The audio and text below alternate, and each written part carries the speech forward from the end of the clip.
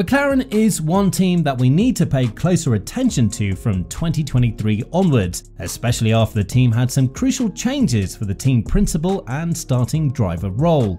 Piastri is looking to challenge Norris and Alpine as their fiercest competitors, while Stella is looking forward to prove himself as a decent and reliable team leader after the departure of Seidl.